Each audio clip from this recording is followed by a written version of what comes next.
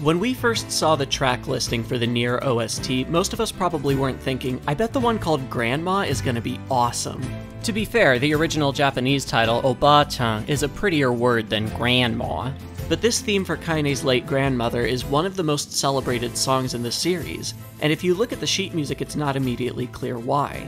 Many tracks in this game are complex and surprising, but Grandma isn't one of them. The piano part is interesting, but it's also deeply repetitive. The melodies and harmonies are simple. Don't get me wrong, this is an impressively written piece of music, and there are some unique choices in the composition, but from a music theory standpoint, it's hard to see how this track is able to stand shoulder to shoulder with other series classics like Shadow Lord and Song of the Ancients. The normal approach we take on this channel will still be helpful, but it won't help us find the soul of this piece. Composition isn't what makes Grandma excellent. Performance is. All that said, we are going to start with a look at the composition just to get familiar with how the piece is built. Grandma does share many characteristics with other beloved pieces in the game. For example, it's written in the same key as Snow in Summer and has similar harmonies. Because of that, muscle memory led this pianist, Zakid, into half-accidentally making this mashup arrangement.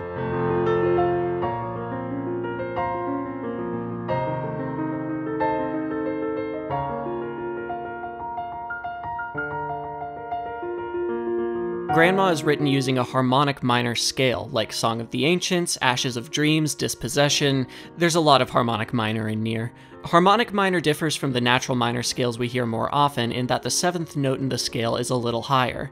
This note is called the leading tone, and it creates a sense of leading the piece closer to resolution. That slight change takes the sad tones of a natural minor scale and adds a bit of drama to them.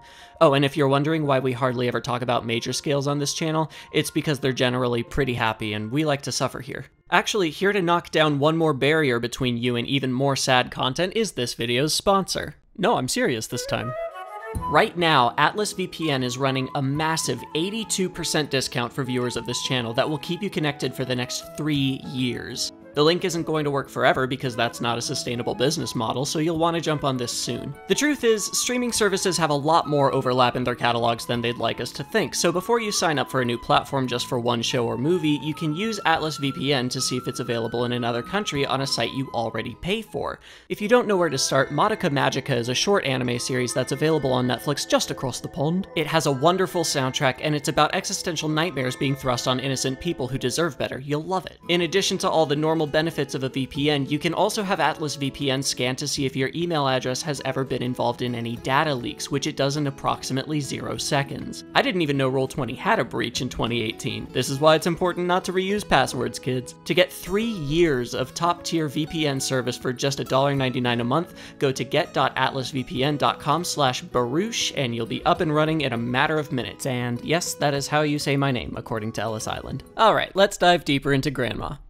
God. Grandma has one thing in its composition that is unique within the soundtrack, and that's the murky time signature situation it has. Music is broken up into measures that usually contain an equal number of beats. This piano part definitely comes 6 notes at a time.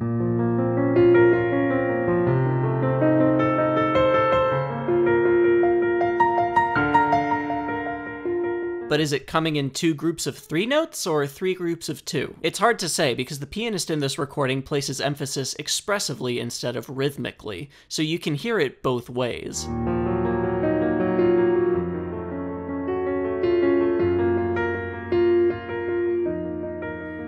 Quick tangent, because it seems wrong to talk about performance without naming the performer. It's always awkward to talk about music credits in NieR because the soundtrack was a highly collaborative effort with many people wearing multiple hats. Keiichi Okabe is the music director and lead composer, but members of his studio MONACA are also responsible for much of the music and arrangements. The first pass of the soundtrack also had another composer named Takafumi Nishimura, who worked for NieR's developer, Kajiura.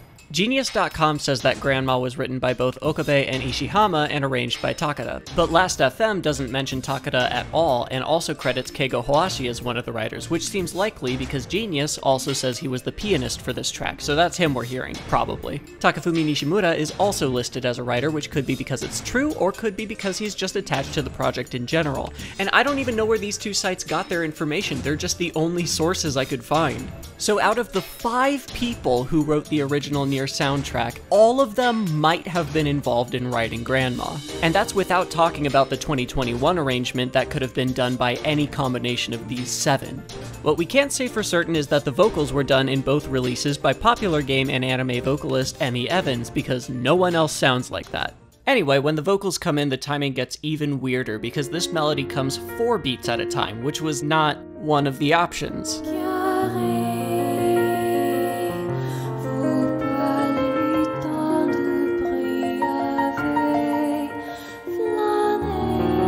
As a listener, it's not that hard to put everything together as we hear it, because mathematically everything does line up nicely, but in terms of sheet music, it's funky. There are 2 equally correct ways to write this, and they're both kind of ugly. I'm choosing this one just because it feels silly to put the entire piano part in triplet brackets. In terms of what this does for the piece, it gives us the intricate undercurrent of the piano, the weight of the slow vocals, and the ethereal quality of those 2 things not quite matching up.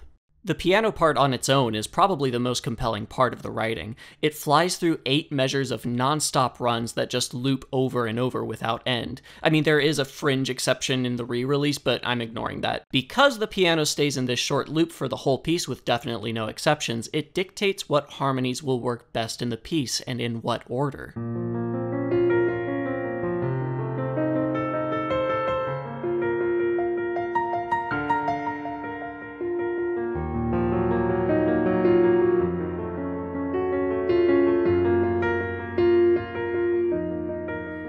Most of this progression is pretty standard for harmonic minor, but there's a major exception in measure 4, pun intended. This is a B-flat major chord, and it comes right after a B-flat minor chord. The chord B-flat minor is the most complete state of rest we can have in the key B-flat minor. It's called the tonic chord.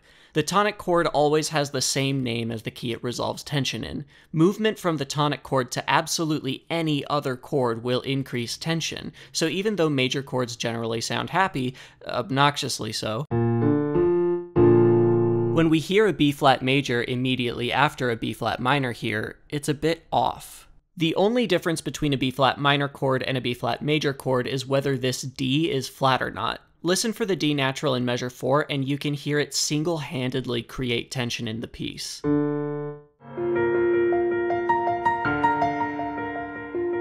This is something that Grandma and crowd favorite Song of the Ancients have in common. Both of them contain moments where they've resolved all the tension in the phrase, and all they have to do to tie everything up in a neat little bow is keep playing notes in the tonic chord. Damn it! This may not have been an intentional connection originally, but in the 2021 remake, the music team put the vocal melody from Grandma into Devola's guitar part in Song of the Ancients.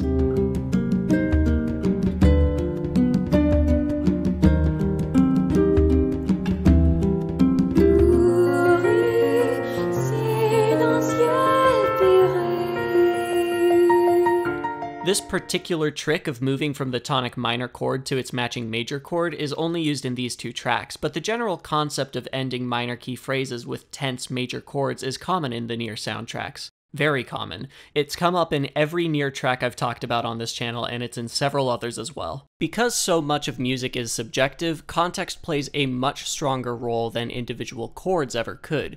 Music psychology is bizarre, and Keiichi Okabe is a master of manipulating it. Unless he didn't write those parts. He probably did. I don't know. We'll never know. Back to Grandma. At the end of the piano cycle, Evans holds out the last note for a long time. This note is B-flat, the tonic, the resting place. Ending a melody with the tonic note held out like this gives a sense of finality to that part of the piece. But if you look at the piano part, we stop hearing the tonic near the end and start hearing the tension-building leading tone instead. The same thing happens again at the end of the second vocal melody. This might not seem like a big deal, but in my opinion it's one of the most defining elements of Grandma. These 2 sounds pull the listener in different directions.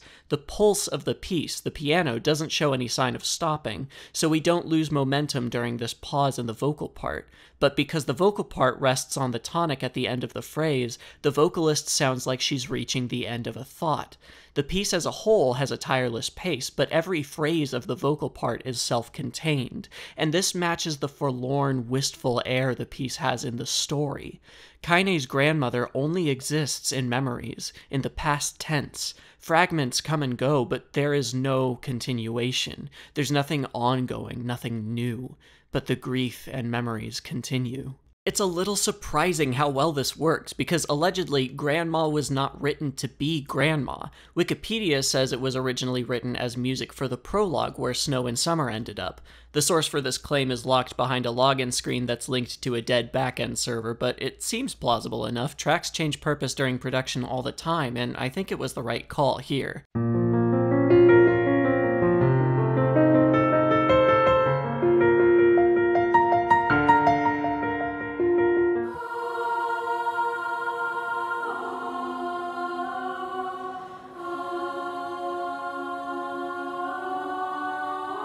During NieR's second visit to the Eyrie, he finds the settlement under attack from a massive shade called Hook.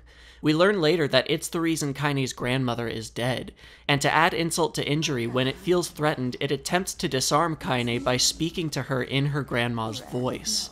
This isn't when we hear Grandma. Kaine's theme plays here instead. Grandma starts playing at a very specific point in the scene. Why go on living anymore? Kaine? Is that it? Hmm? Are you finished yet? Don't speak to your grandma like... You're going to stop talking now. And then I'm going to slowly walk over to you, cram my hand inside your goddamn chest, and pull out your heart! My grandmother would never say that. She gave me the strength to deal with this goddamn mutant body. Do you know how long I've been like this? How much I loathe myself? This theme isn't just tied to Grandma Curly in general. It's about who she was and is to Kaine, the sadness of losing her, the warmth of remembering her, and the home they were for one another. It speaks to the parts of her grandma that no one could ever replace or take away from her, and that conviction gives Kaine the strength she needs to finish the fight. When the piece loops back to the top, strings and percussion are added in. The percussion has a military feel to it, which seems more suited for the prologue than for this scene, and maybe that's why it was removed in the 2021 soundtrack. But whether or not it's thematically appropriate, I do think it sounds incredible.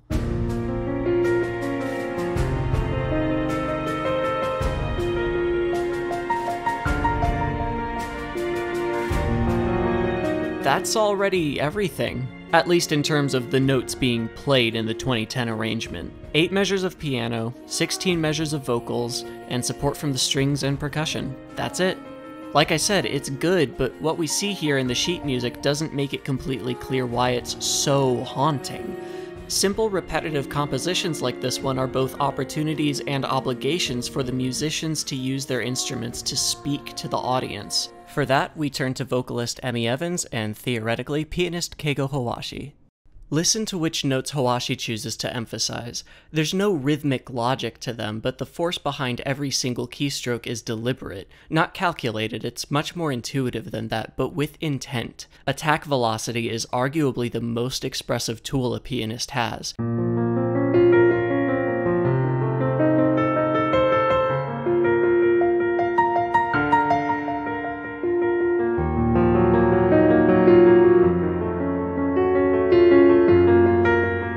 It is technically possible to notate everything that he's doing here using dynamic and articulation markings, but it would be difficult for another musician to replicate it deliberately, and that would defeat the purpose of allowing the pianist freedom of expression. When a musician is familiar enough with their instrument, composers don't have to do much to tell them how to play the notes in front of them. Their intuition tells them what to do much faster than instructions or notation could, and in a way that's personal to them. Most of us don't think about how to physically produce speech, right? We just talk. It's the same principle here. Let's move on to the vocals. Unlike piano, the human voice can bend pitches and change its sound pretty dramatically on the fly. Where it's incredibly difficult to notate expression on piano, it's virtually impossible to precisely notate a good vocal performance. For the first section, Emi Evans keeps things pretty straight and even since she's harmonizing with herself. But in the second half, when she's solo and the notes are higher, she has a lot more freedom with how she approaches the melody.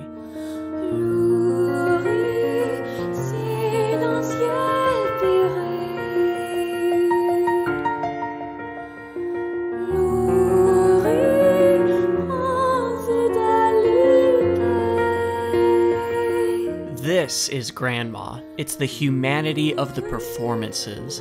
Evans uses light vibrato in the second melody, but keeps the pitches pretty straight. It's not an opera or choir performance, it's just raw expression of feeling. This extends into the rhythm as well. In many of Evans's performances, she sings her solos rubato, meaning she robs time from some beats in favor of others. Many of her notes lag behind the beat a little, and sometimes a lot.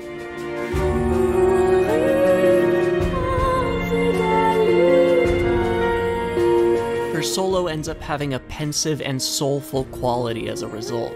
This isn't human error, it's musicianship. However, Evans didn't sit down with the music and a notepad and calculate how much vibrato she should use and when. She didn't map out the percentage by which she should delay certain notes, or if she did, that's a cry for help. She's just feeling the music. The piece means something to her, and she invests that meaning back into it. And of course, merit also goes to the director, Keiichi Okabe, either for guiding the performers to this point or for seeing that they were already there and letting them do their thing.